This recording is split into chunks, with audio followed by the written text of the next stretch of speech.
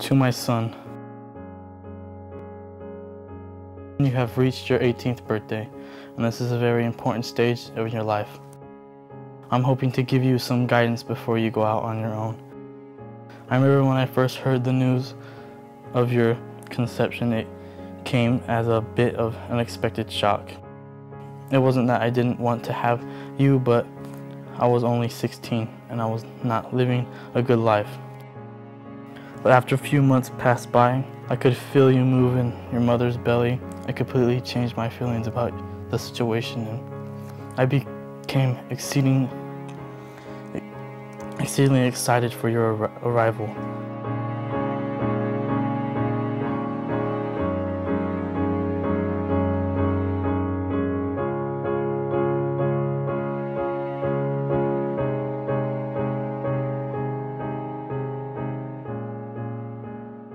I didn't believe that he would really get that much time. Just really takes it all out of you. Like, I was breathless and emotional, and I mean, it was the hardest thing I ever heard because I just couldn't believe it. And I kept thinking, something must be wrong. This isn't right. It just doesn't make sense. The punishment doesn't fit the crime at all. Well, it definitely ruined us and kind of took our childhood away with our dad. Kind of emotional all the time, emotional trauma a lot. After that, our life's been going downhill, trying to find a place to live after that. We sometimes get stable, then we drop back down, and always have to stay with a family member till we get back on our feet. It's been hard, you know. Look at that. Look at Anthony. He looks like he's like, dun, dun, dun, dun. Sometimes I'm thinking, God, is it something that I did in this world that I have to keep paying for? That I have to keep going through all this, and my kids have to be the one to struggle. Like, I can deal with the struggle. I've actually learned how to survive out here, but I just feel bad because my kids, they don't have what other kids have. They can't get what other kids can get. They didn't even know what they had coming for them in the world without a father. Like, it's really hard already. He was a really close, funny, and goofy parent. He was close, always doing everything he could, you know, always joking, laughing, and taking us to places, anything he could just to make us happy, you know. He'd buy us everything, even though we didn't care for it, you know. All we wanted was him, and that's all we miss, is just him.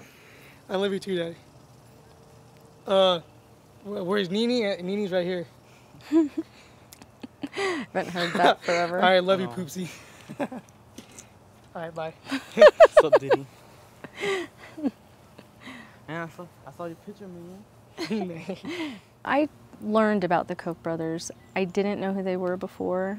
They are really good people, and you know, to help my brother and to have my brother be the face of their campaign was one of the most amazing things that I can even tell you that has happened. I've never felt so blessed, and they're, you know, and I wish that I could see them. I would just give them a big hug and say thank you so much. All right, Weldy. Every time when we reach a point where, you know, we think we're gonna win, or we're gonna win an appeal, or he's gonna get a chance to come home, it seems like it hasn't happened, but I know it's coming, and I believe it's coming, but we just have to keep fighting until then. Yeah, I feel lots of hope, you know. I always keep my head up high and always try to stay positive, you know. I don't always try to think about what if he didn't get out, but I always try to think he will get out. Well, I ask you to strive against selfishness and hatred, try to eliminate mistrust, nurture tolerance, and preserve patience and intensity. Love, Dad.